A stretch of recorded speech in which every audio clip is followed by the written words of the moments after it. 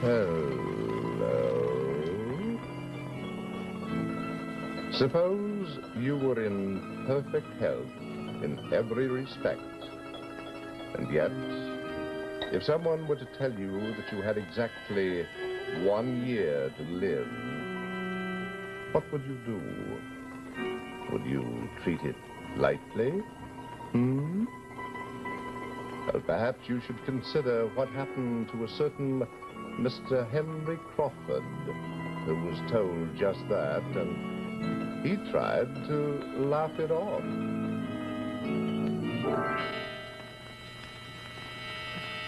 Lights out.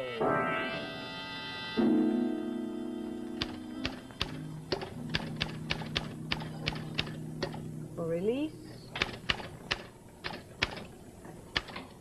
Today. News? What news? Which news? Someday I'm going to find the smart joker who dreamed up this idea of sending daily news releases to the papers. And I might throttle him. Yes, I might. On the other hand, I might take an entirely different tack. Be divinely sweet, buy him several martinis, and probe the secret of his success. Let's face it, girl. There is no news today. Absolutely none.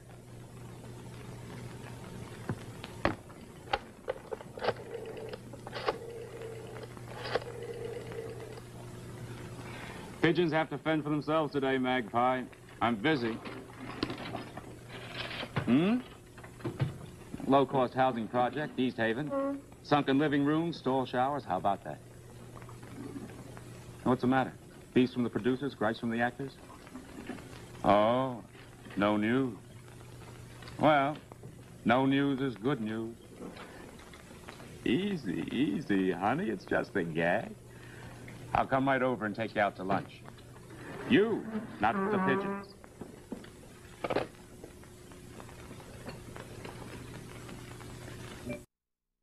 The show's in trouble, Pete.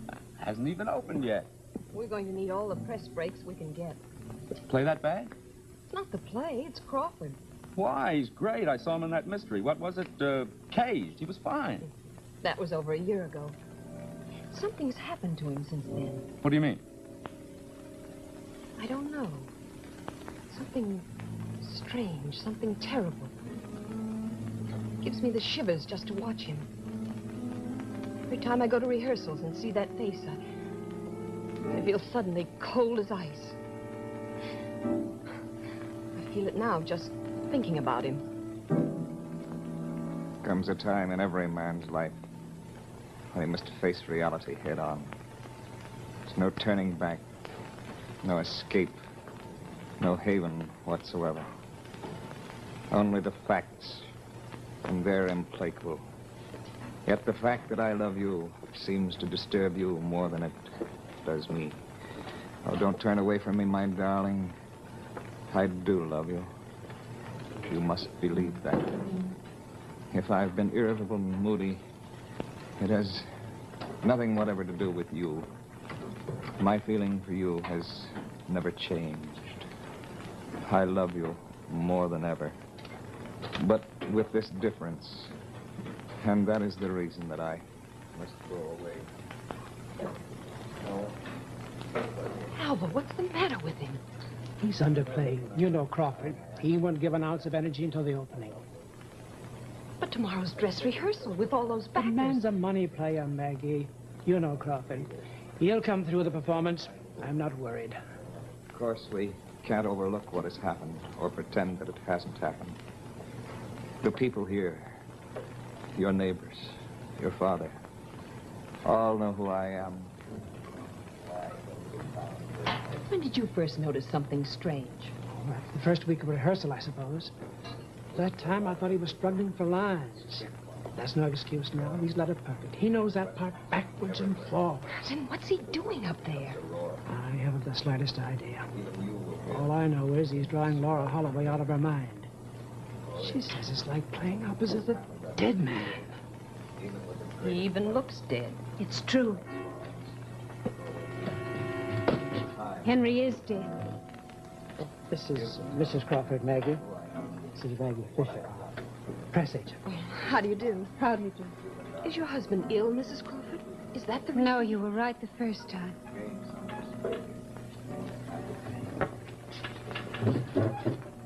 Mrs. Crawford, do you mean to say... Yes, Henry's dead.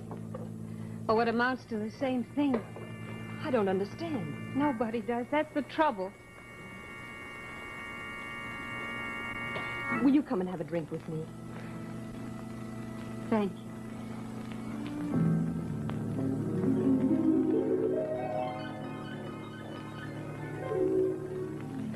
Now look, be my good little magpie. Sit still, don't wink at any strange men. And by 5 o'clock exactly, I'll buy you a lovely martini. Okay, take it easy, hon. I'm on my way.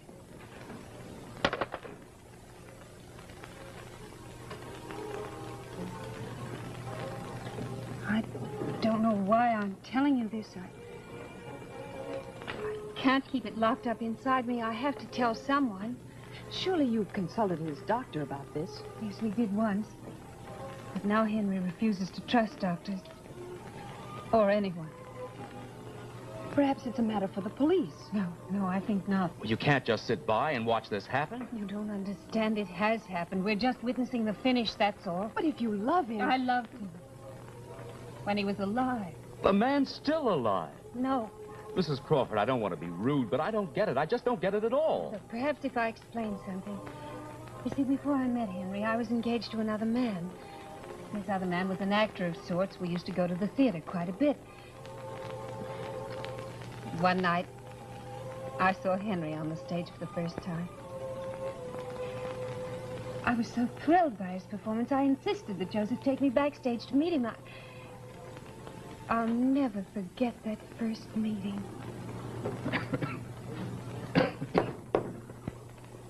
Who is it? Joseph Balsamo. Who? Balsamo. I met you at the last equity meeting. Come in. Do I disturb you? No, not at all. Come in, come in. My name is Balsamo. I also am in the profession. Oh, fellow sufferer. Well, are you working or are you at liberty? I am never at liberty. There is always a public for my art. Well, I wish I could say the same. It is actually on behalf of my fiancée that I am here. Oh? She saw you tonight for the first time and would like to meet you, if it is not too much trouble. No, not at all. Elaine?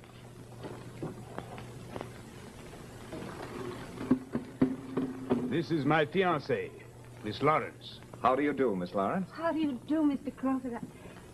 I asked Joseph to take me backstage to meet you because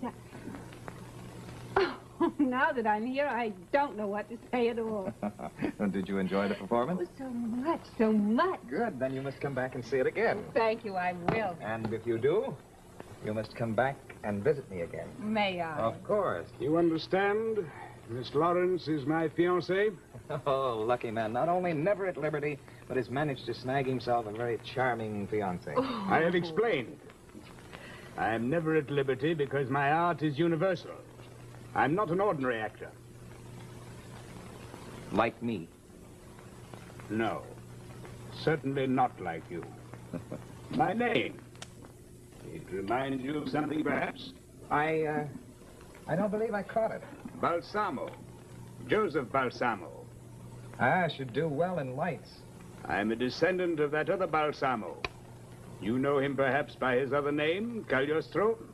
Oh, yes, the 18th century charlatan. Charlatan? Joseph. He had tremendous power over other humans. That was his great talent. And you? I carry on for my ancestor. How nice for you. Now, no doubt you don't want to waste time with lesser actors, and since I have some people waiting for me at Sardi's, perhaps you'll excuse me. Certainly. Come, Elaine. Please forgive us for detaining you. My pleasure. And do come back and visit me again. Thank you. I will. Elaine.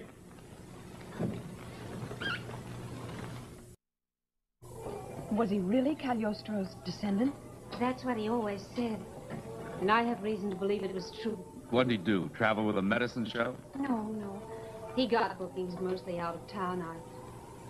I used to help him, but that was before I began to spend so much time with Henry. So you did go back? Oh, yes. The very next day, and 3 or 4 times a week. As often as I possibly could. Had it bad, didn't you? Yes. Joseph went out of town and stayed away for several months. I saw Henry almost every day until one night. Darling, you will marry me. Henry, I'll take that reading again. Please, darling, please marry me. Of course. Oh. Hello, Balsamo. When did you get back? Take your hands off her. I don't think Elaine would like that. Would you, darling? Henry, please. Joseph, please, you must try to understand. I understand you're my fiancé. Wrong tense, old man. Miss Laurence was your fiancée. How dare you? Let's not overplay this, Balsamo. You've stolen her from me. Cool off, Balsamo. You'll lose your equity card. Why, you... Joseph. Stop being an idiot. Elaine and I are in love, and we're going to be married, and I think you should be a bit civil about it and wish us well. I do not wish you well. Well, we'll survive. She will, but you won't. If you marry her, you're finished. Do you understand? Finished. Oh, go away, boy. You bother me. Henry, please. Joseph, please try and understand. We couldn't help it. We fell in love. I'm not speaking to you. I'm speaking to him. And I say to him that if he marries you, he's through. Within 1 year. That is exactly what I give him. 1 year. Was that the last time you saw Balsamo? Yes. Then Henry and I were married. And? Then Henry's health began to fail. I didn't know why. I was terribly worried, and finally I prevailed on him to see a doctor. Curious. There doesn't seem to be an organic disturbance of any kind. Oh, but Doctor, I feel so strange. No pepper or vitality. I'm supposed to start rehearsals of a new play next month. I feel weak as water. Can't you do something, Doctor? Perhaps it's emotional, some psychic disturbance. Are you disturbed? Are you unhappy? Disturbed about anything in particular? I'm married to the most wonderful girl in the world. I have a fine part in the new play, and altogether I've never had so many reasons to be so happy in my life. It's just this wretched weakness, this odd kind of apathy that seems to rob me of all my strength and vigor. I feel my strength slowly ebbing away. Doctor, you've got to help me. I'll try, Henry.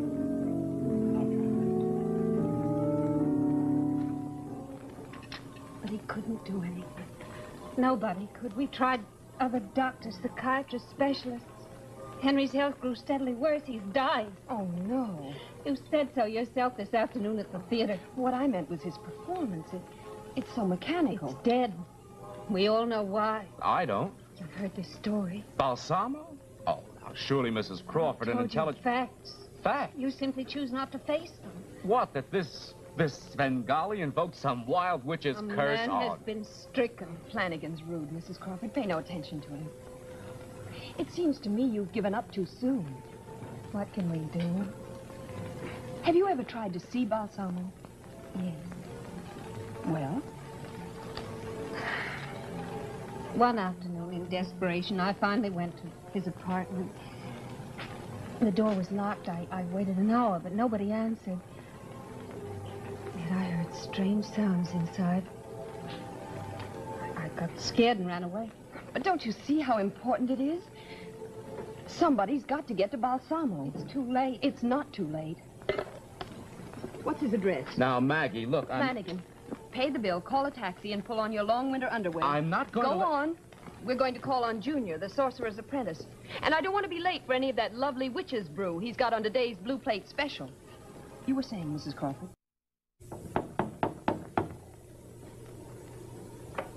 What do you smell? Fried galoshes. How would you like to break down the door? I wouldn't. Well, then I will. Oh, no. Well? You wish something? We were just conducting a survey. Were you by any chance watching your television set? I was not. Oh, well, that's all we wanted to know. Come on, Mother. You are Joseph Balsamo? Yes? We'd like to talk to you. Go on. May we come in? No. I'm at work. Cooking something? What is it you want? We want to ask you some questions. What right have you to ask questions? Well, I've done nothing wrong. you have killed Henry Crawford. He is dead?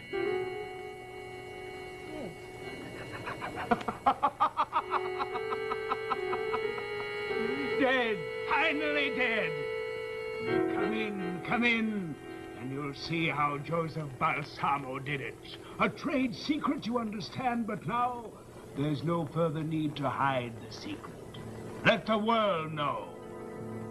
Enter!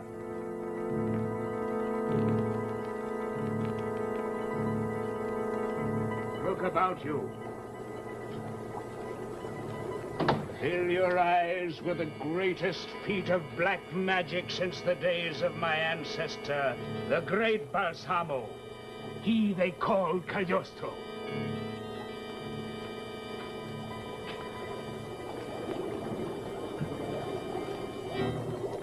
Henry Crawford. Henry Crawford in all the roles he has ever played. His entire career.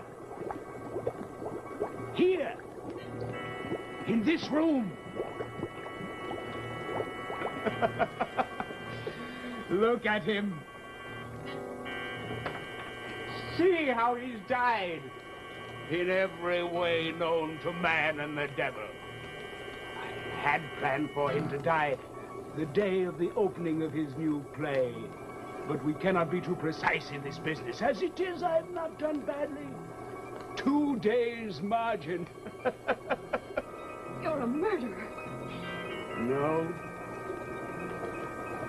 I'm a dispenser of justice. Henry Crawford stole from me my woman. I steal from him his life. A fair bargain, you think not? I think not. Easy, Maggie. Don't make trouble for me. I intend to make plenty of trouble for you. Keep him covered, Flanigan. Huh? The gun. Oh, sure. Are you going to move under your own power, or do we have to push? My work is done. There is nothing more for me to accomplish. Henry Crawford is dead, and I've killed him. Move. No one takes me. No one has ever trapped a Balsamo. Never! There's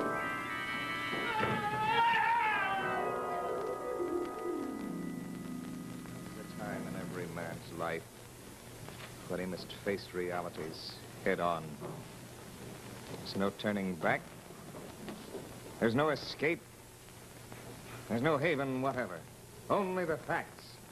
And they're implacable. Yet the fact that I love you does... What's the matter, Henry? Henry, are you ill? Oh, I feel wonderful. What? Alive. Strong. For the first time in a year. Oh, my darling. I'm going to give the performance of my life in this play. Great. Hey. Dave, we'll take her from that second seat. Got an angle? You're kidding. I need an item, a lead, a story. Why, you little hammerhead, you stumbled into the wildest stop-press yarn in years, right on a silver platter. Can't use it. What? Let it lay on page 35 in the obits where it belongs. Think of all the space you can crack. And be out job hunting tomorrow? No, thanks. In basic English, honey bun, that Balsamo affair is just about the most gruesome little something since the Spanish Inquisition. Why, if audiences ever knew the real inside, they'd be scared blue every time Henry Crawford came out to take a bow. You're going to let it die? Public relations, sweetie. That's what I'm paid for. Read it and weep. So? Press agents keep stories out of the papers, do they? Only the big ones, darling. Got an angle? No. Well, I have.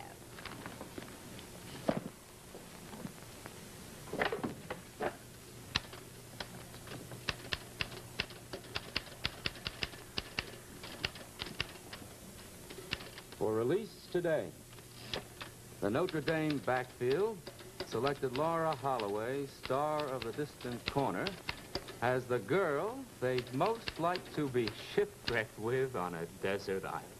Oh, you.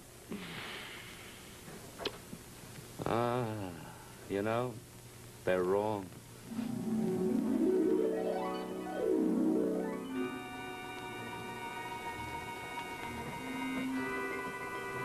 Well, whether you believe in black magic or not, it's a good idea to have a girl like Maggie Foster around, just in case.